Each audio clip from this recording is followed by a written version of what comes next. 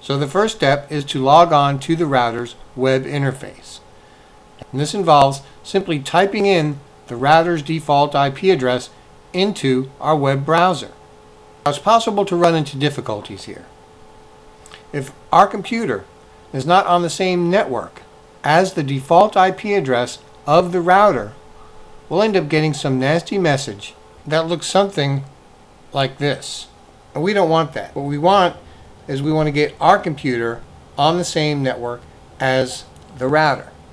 Now, if you watch the 10 top networking terms you need to know portion of this course, you already understand the concept of different networks. So what do we do to get this computer on the same network as our router? Now, first off, this may not always happen. There's always the possibility that the second you plug your computer into the router, your computer will automatically pick up a new IP address assigned to it from the router, and you'll be good to go. Still, the chance that that won't happen still exists, so that's why I'm going to cover what to do about it. So what do we do to get our computer onto the same network as our router? Well, we can either do it manually or we can do it automatically.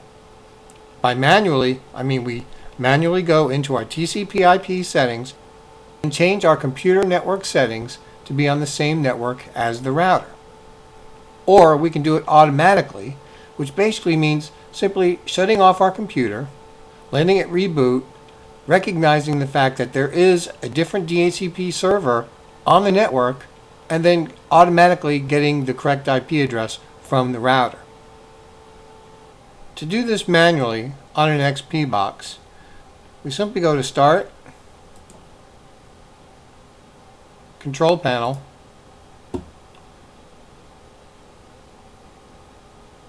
Network Connections, and then we find our network connection.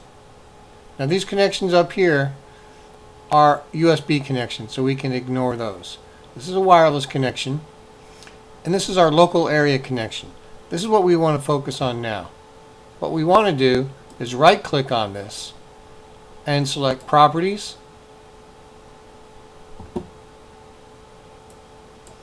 and scroll down to TCP/IP and click Properties again, and we can do one of two things.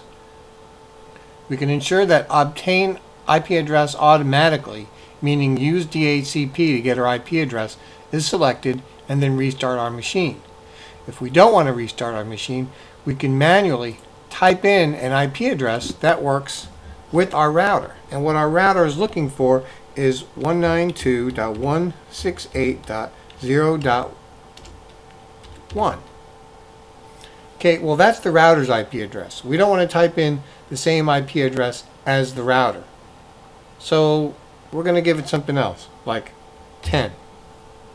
When I hit Tab, it automatically gives us the correct subnet mask, which is something we discussed in an earlier section.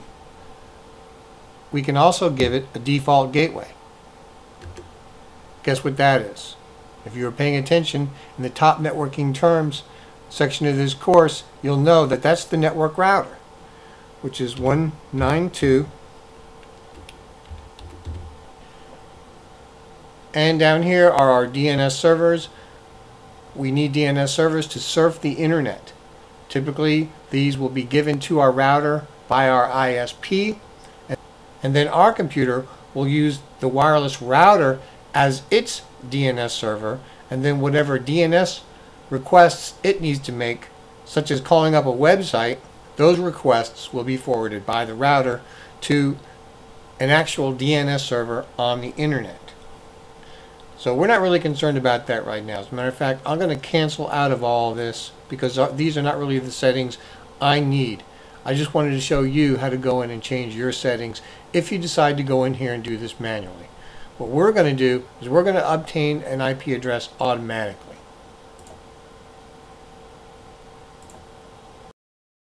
In Vista, changing and finding our network settings is basically the same. It's just a little bit different trying to get to the settings. For example, if we wanted to use the IP config utility, we wouldn't go to Start Run. We would just start typing right down here to get to the command prompt. And then we would say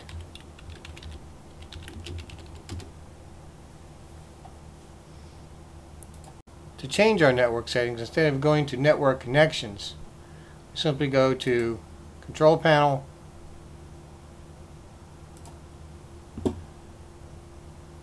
Networking and Sharing Center, which is down here.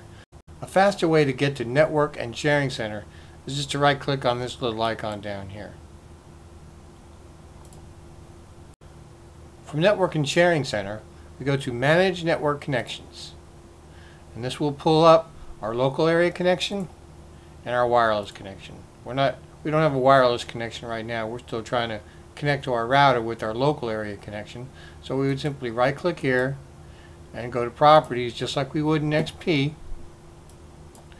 And it's basically the same thing, except we want to watch out for Internet Protocol version 6 because that's for future use, and we're not doing that right now. So make sure you click on Internet Protocol version 4, then go to Properties, and then it's the same exact drill as with an XP. Either obtain an IP address automatically or type in our own IP address.